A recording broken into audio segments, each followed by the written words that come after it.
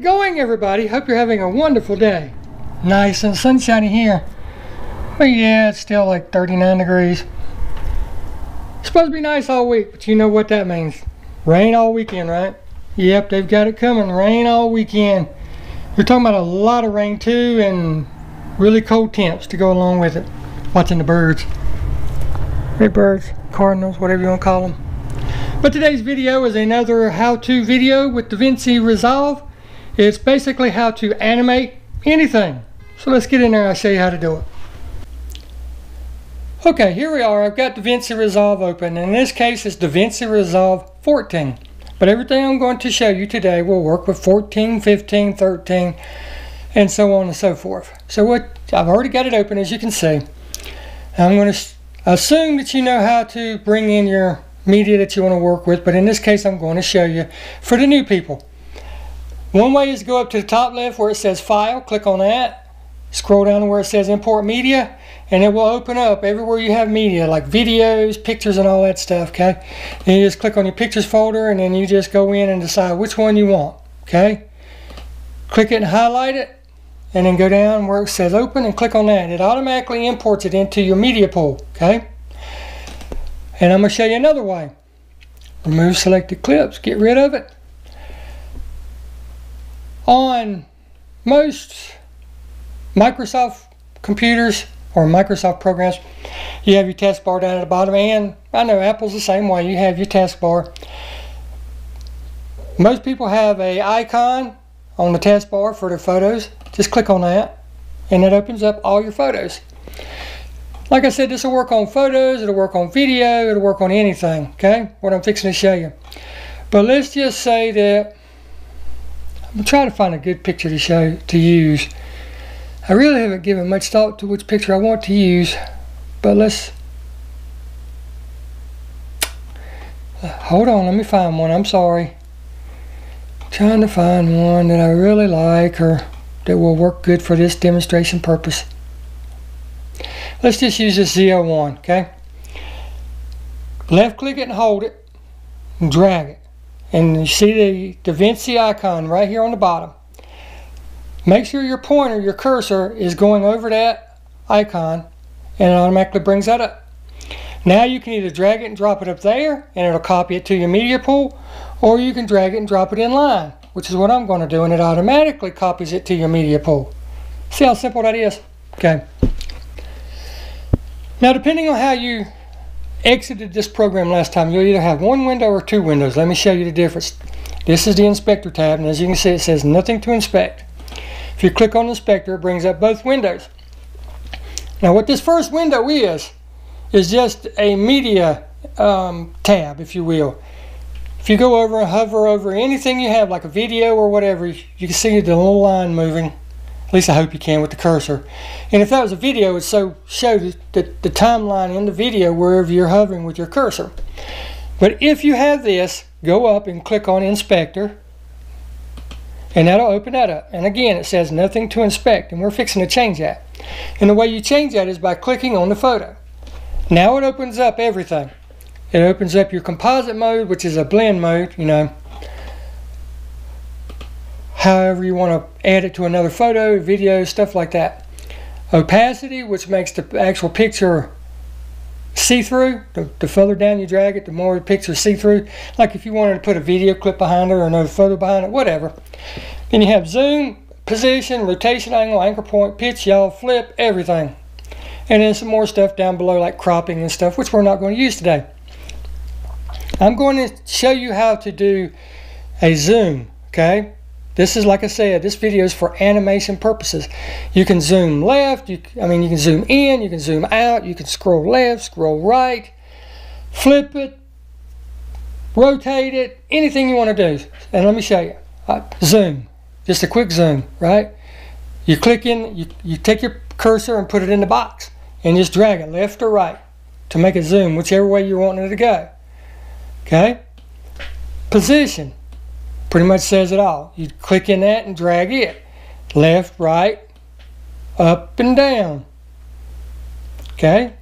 Rotation is exactly that. It rotates the picture. Let me get this up here so you can see it.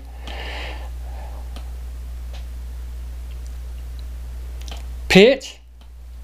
Basically just tilts the picture, okay, up and down, and y'all tilts it left and right. Like imagine if you was flying in a plane and you hit the rudder on the the stick. It's going to make it go left to right. Now just assume that we don't want none of this. The way to go back to the 0 setting, if you look all the way over to the right, you have your numbers, you have some dots, and you have some circles with pointers on them. Click on the pointer or the circle with the pointer on it, and that resets everything back to 0. Okay? Now for this video, I'm going to show you two things. The first one is how to zoom. Now, like I said, you can zoom in or you can zoom out. I'm going to show you how to zoom in. To zoom out is the exact opposite. To zoom out, all you have to do is start with a picture zoomed in to what you want to show. Let's assume for 1 second that you want to, whatever reason, start with the headlight, right? And then when you're done, you want it to be the whole picture. Okay? Like that. Let me hit reset. All you have to do is do the exact opposite of what I'm fixing to show you. It's all about starting point. Now if you look right here, you can see the timeline marker. And you can click anywhere in your timeline and it will move that timeline marker. Well, you don't want to start at the end because that's going to be the end of your zoom effect. You want to start at the beginning. So you can click there at the very beginning. If you're unsure if that's the beginning, if you look down on your keyboard, you have to the right side beside the numbers, if you have a normal keyboard, you have up arrow, down arrow, right arrow, left arrow. The two arrows we're going to worry about right now is the up and down. If you hit up, it takes it all the way back to the very beginning of the clip. If you hit down, it takes it to the very end. Well, we know we want to start at the very beginning. Now that we are set at the beginning, we need to bring up all of our tools again. So click on the photo, and that brings it up. I'm going to zoom in just a little bit. That way the picture fills the frame to start with. There's no box on the sides. And that's where we're going to start. That is our starting point. If you look, I mean, you can do this from the middle on. In other words, you can have the car like that, halfway through it, and then halfway start this. You can do it anywhere in a photo or video clip. Does not matter. All that matters is where you put your starting point. The way you put your starting point is get the timeline where you want it. And since we're going to be dealing with zoom and also position, that's the only two things we're going to mess with over here. The reason we're going to use position is because I'm going to use the bow tie to zoom into. And if you notice, that's not in the center of the photo. If it was in the center, I could just use zoom. So what I'm going to have to do is I'm going to have to zoom the picture in and pull the picture over to the side, the right. The way you do that is you have to set your starting point like I mentioned a second ago. So now you're going to go over the little dots beside each one of those, zoom and position. You're going to click those two dots. And what that's going to do is it's going to set the timeline as your starting point where you have that marker. Understand? As you can see, it's now highlighted. It's now red. If it's not red, then it's not going to work. So you need for it to be red. Now, since I know that I'm going to take the zoom effect from this picture all the way to the very end, all I got to do is hit the down arrow, and that moves my timeline all the way over to the right. Now I go back up and I hit the two dots again, because this is going to be the final position marker. Just consider it a marker for the rest of the video. When I say marker, this is what I'm talking about with the dots, okay? You're setting your marker. Well, this isn't where I want to finish because this hasn't done anything. So now we're going to click in the box and drag left or right. And you'll see it move. I'm going to start off with left. It should get smaller. But you're going to, if you put your cursor up in there, you'll see you'll have two pointers. One going left, one going right. Just click it and hold it and that will disappear. And then all you do is drag. Like I thought, dragging it to the left makes it smaller. Dragging it to the right makes it bigger. Now, like I said, I want to start with a full picture, and I want to end on the flow tie, which is that right there. I want that to be in the middle of my picture as large as I can get it. And like I said, you can do anything you want. This is just me for my video purposes. Now I got to move it up, and the way you move it up is going over to the y-axis in position. Drag it down, it moves it down. Drag it left, it moves it down. Drag it right, it moves it up. Zoom it some more. Right. Move it over to the left again. Right again. This should be pretty close to what I want when I get this one done. Just keep dragging it to the right. And now we're going to drag it to the right to move it up to Y position. And get it just like you want it. Okay? Now, that's done. If that is what I wanted, to start with the full picture and zoom in to that section of the picture, it's done. Because we set the marker for the full picture, we set the marker for the zoom effect. Now all we have to do is go back and click the very beginning of our timeline, and you can look and see that the marker is still set. Now all you have to do is hit play. There's two ways to do play. If you have your picture highlighted, hit space bar, or you can hit the right arrow. For this video, I'm going to hit the space bar.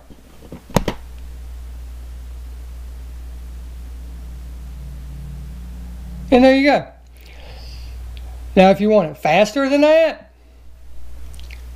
click on the side of the picture and drag it into the right. And guess what? It doesn't change the marker. The marker's still there. So let's go back. See? Full picture. Zoom. In we go. If that's too fast for you, just drag it the other way. And the marker will never change. As long as you don't change it up on the right, your zoom and your rotation, your zoom and your position, it'll stay the same on that one clip. Okay? I'm back at the beginning, hit space, and watch it zoom in. Now the reason that it zoomed in is because my marker is at the middle of the clip because I made it so long.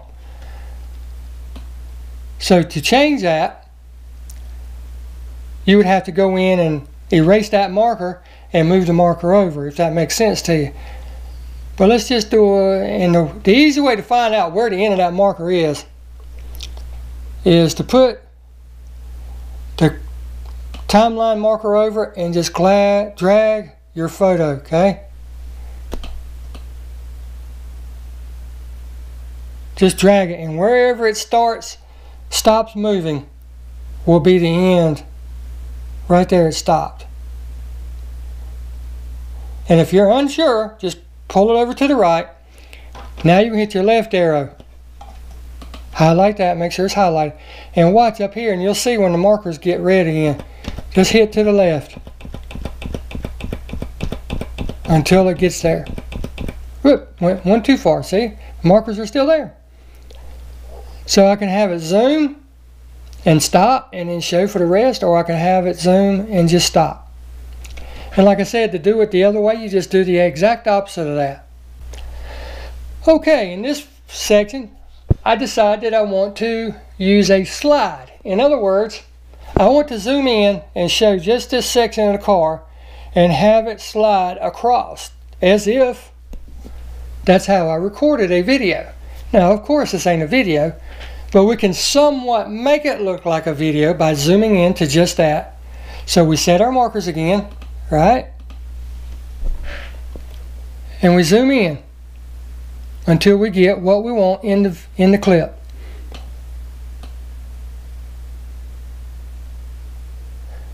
Now, because it's a photo, you're going to have a black bar.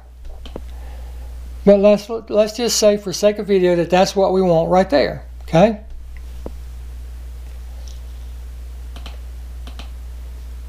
So we go back to the beginning, right? We set the markers over to the right. We scroll, zoom in, and use our position to get it to where we want. Okay? We want to start about the middle of the flow tie. And it's just a hair low, so we raise it up. And now our timeline marker is set and our position markers are set. Now what we're going to do is leave it just like that and do the same thing we did in the zoom, jump all the way to the end. But this time, what we're going to do is we're not going to mess with the zoom anymore because it's already set. It's going to stay just like that. All we want to do is change the position. So now we click to the right end of our timeline to get the cursor, the marker over there. Dang, marker, marker, marker. And now we click the red dot, okay, for position. Click the dot and make it red. Now all we're going to do is change the position of where we want it.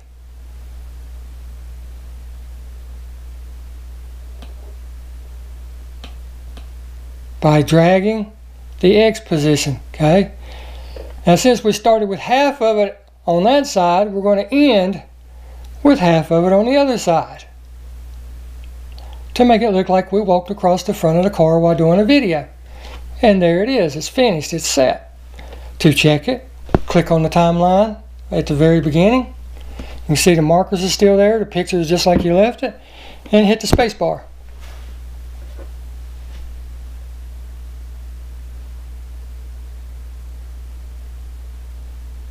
Pretty simple, huh? Now for this one, I'm going to do something a little, I'm going to throw in a little extra animation. We're going to have this like an intro for a video. We're going to have it spin and zoom at the same time. Sound complicated? It's not. Again, make sure that you have your timeline marker at the very beginning. Now what you got to do is you got to decide which way you want it to spin as it comes in, okay? By taking it all the way to the right, as it zooms, it should spin to the right. If you take it all the way to the left, as it zooms in, it should spin to the left as it comes in. I want it to spin to the right, so we're going to do that. And then we'll take our zoom all the way out. We're going to start with nothing. Now go up and tell the computer program that that's where you want to start. You're going to click the zoom, and you're going to click the rotation and highlight both of those. Okay? Now you move your timeline marker to the end and go back up, click zoom, highlight it, and click rotation and highlight it. Now you zoom it in to whatever size you want, and in this case I want it to be full screen, okay? And then you go down and rotate it all the way back to the other side. Or until it's straight, whichever one you want. I'm going to go straight this time, which will be right in the middle. Right there. Well, it's still just a hair crooked.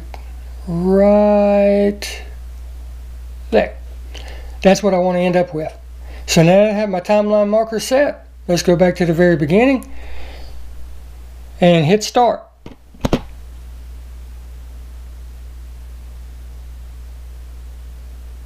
The reason it's draggy is because it uses a lot of disk space and 3D graphics and everything to spin it, but it won't do that in your finished product. But that's pretty cool, huh? Let's watch it again.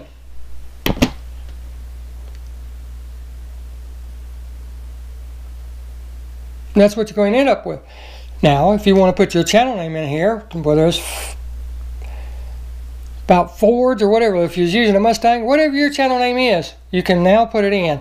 I'm going to put mine, which is Camaro time. So I'm going to come over here and grab a text box, and I'm going to drag it over the top of the video.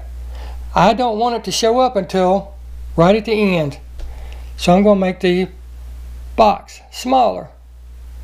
Okay? Right about there. Click on that and it opens up the box. That's when it's going to start showing up, and I'm going to show you a little trick about that in a second. But all I got to do is type in my name, Camaro time. I'm going to change the font family, and for this one I'm just going to use Algerian. I just seem to like that, Algerian. And you can see how it makes it look. That's good enough for the size. Now let's see where it's going to end up. I want it a little higher than that, so all I got to do is click in the box, go up and click the name, and then I can drag it. Or if I want to be more specific, I can go up where it says video, click that, and I can click on my position, and I can move it wherever I want. If I want it to the left, right, whatever. But for this instance, I want it right about there. and I'm going to put a drop shadow on it. Go back to text and put a slight drop shadow on it so it stands out more. Now, because it's going to start right there in that position, I don't want that. So I'm going to grab this little pointer, this little white dot in the top left, and I'm going to pull that over, and what that does, it gives it a shadow. I'm going to drag it all the way to the end. Now you see it's gone.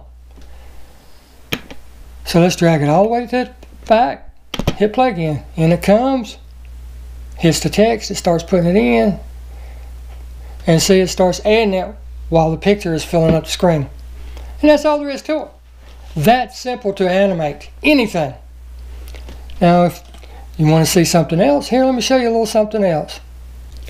Let's assume for some reason you want to have a pitch to it.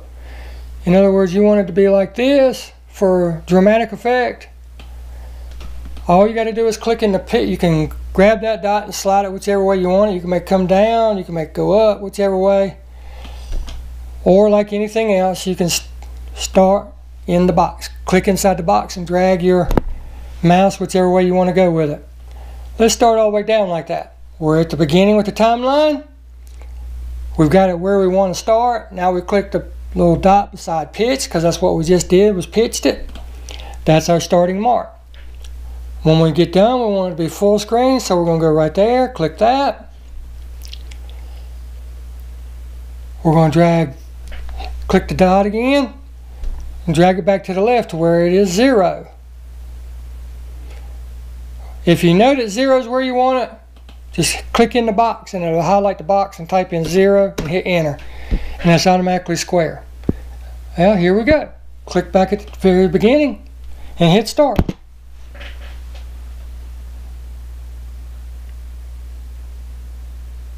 Like I said, it just depends on what you want to do. There's so many different things you can do with it. It's just absolutely crazy.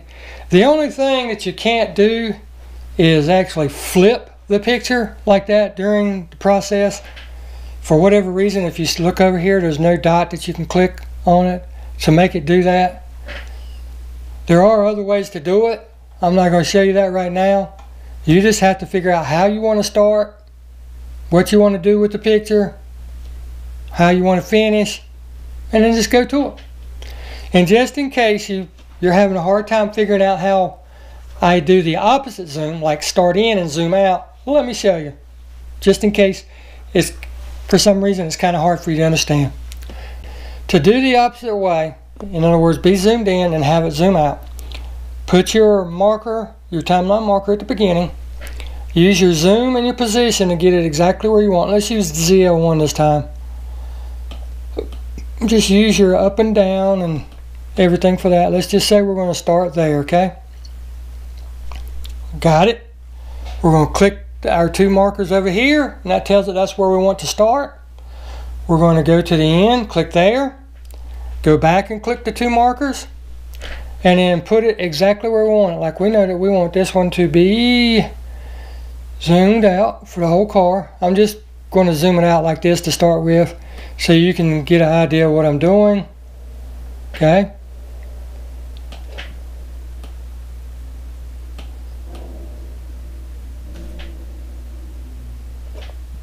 As you can tell, it's too small for the frame, so I need to get it centered in the box and then zoom in just a little bit to make it go fill the frame. And that's it. That's the end of the transition. That's the end of the animation. We now have our end markers set, so all we got to do is go back to the beginning, and you can see our beginning markers are still there, and hit play. And the program will take care of the rest. Pretty cool, isn't it? This program is so very powerful. People don't understand when I tell them this is a very powerful program, how powerful it really is. It is unreal the stuff you can do to it, or do with it. But this is just a few basic ways to do animations.